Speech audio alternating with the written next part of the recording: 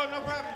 Keep it going for Mark Chinook, everybody. I got some notes. I hope you don't mind. I'm rattling off some jokes. You having a good time so far? Yay, cool beans. I was watching TV today. I watched a show called Locked Up Abroad. Yeah, who hasn't done that? I saw a show about a guy it was a documentary, a guy got stabbed in the heart, and he lived, and everything was fine, and they interviewed him, and in the interview, he said, I am the luckiest man in the world. That's what he said. And you know what I was thinking? I was thinking, what about all of us people who never got stabbed in the fucking heart?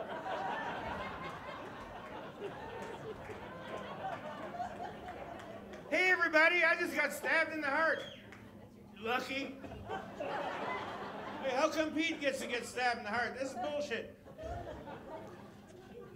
Crocodile Hunter, I saw a show about him. He died. You know, it was weird when he died, everybody said it was a freak accident. It wasn't a freak accident. It was a horrible accident, but it wasn't a freak accident. We have to save those words, or they're going to lose their meaning. Here's my definition of a freak accident. A freak accident is when you're taking a shower and you get hit by a train. That's a freak accident. Swimming with stingrays and getting stung, that's an accident. And he did. He got stabbed right in the heart. Lucky. See, that doesn't even sound right, does it? That doesn't even sound right.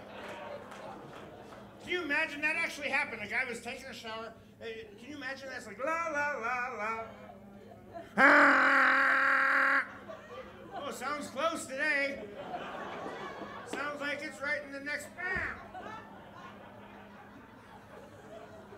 Okay, new rule. I think in order to qualify for Woman of the Year, you have to at least have been a woman for the entire year.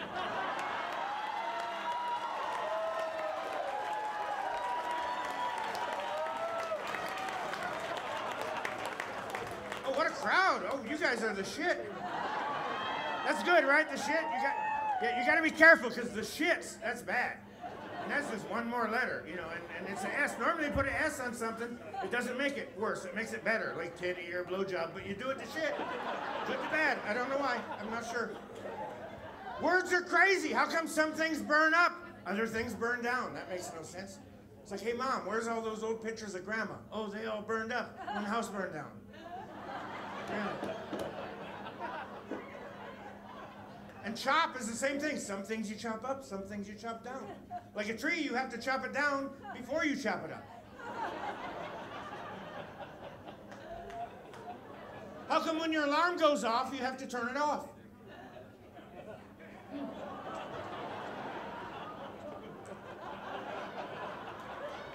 The other day, I had to take my pants in to have them taken out. I wrote some couple new ones. So, how come when the sun is out, it's light, but when the light is out, it's dark? Some words mean the opposite, like left. For instance, that word left, it's like, we had 6 puppies, but 3 left. So we have 3 left. Makes no sense. Yeah, I've been eating a lot of asparagus lately, and my pee smells funny. Is that normal? Smelling your pee?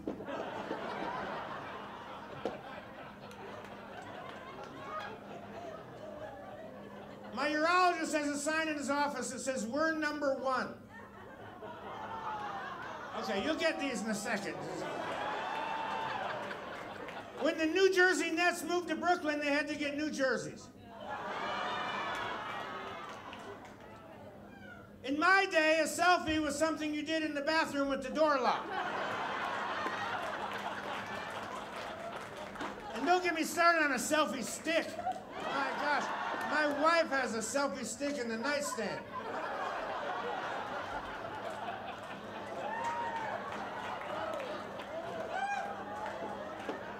We had to get our cat neutered. We have a cat. How do you explain that to a cat? Okay, we're going to take your testicles. That's all. We came up with a plan to make him feel better. What we did a couple weeks before we actually did it, every time he walked by, we would flick him really hard on the testicles. That way, when he finally did it, he was pretty glad to get rid of it.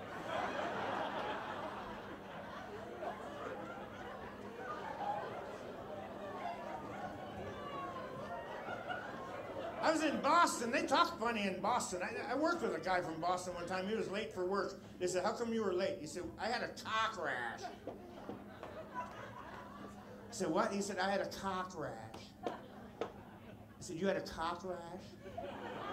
He said, yeah, really bad cock rash. Took us 20 minutes to figure out he was in an automobile accident. Oh, cock rash. I thought you said cock rash. I'm sorry.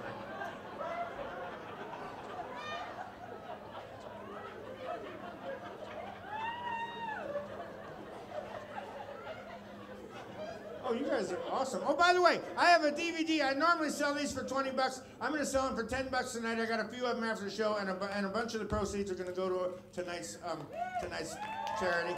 So come out and get those if you want. And what else am I talking? And I need the money. My wife is saving up to put me through hell. And we've been together 20 years. I haven't even looked at another woman. I am that discouraged. So I'll tell you a story about my wife. We were walking in the mall by this rack of pants, and she said, hang on a minute. I go, what? She goes, I want to get these pants. And I go, what are they? She goes, they're yoga pants. And I go, well, you don't do yoga. She goes, I know, but they're cool. And I go, yeah, but you don't do yoga. She goes, well, I'm getting them. I said, well, I don't care what you get. But you know what? While we're here, why don't we get some cooking pants?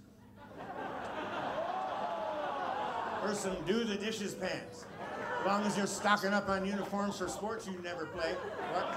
Why don't we get some kayak pants and some backgammon pants? You should see if they got some blowjob pants laying around. Pick up a 6-pack of those. Well, it's almost time for me to get off, and I don't want to do it up here in front of everybody. I'm gonna go back here and take a selfie. I'm pretty excited. I got a kid now. Well, at least until his parents come up with the ransom money. But I'm kidding. I haven't even called his parents yet. We don't have any kids. We're not going to have any kids, me and my wife. My wife wants me to get a vasectomy. She hasn't actually come right out and said it. It's just that lately, every time I walk by her, she's been flicking me really hard on the testicles. Okay, enjoy the rest of the show. Thanks for supporting it.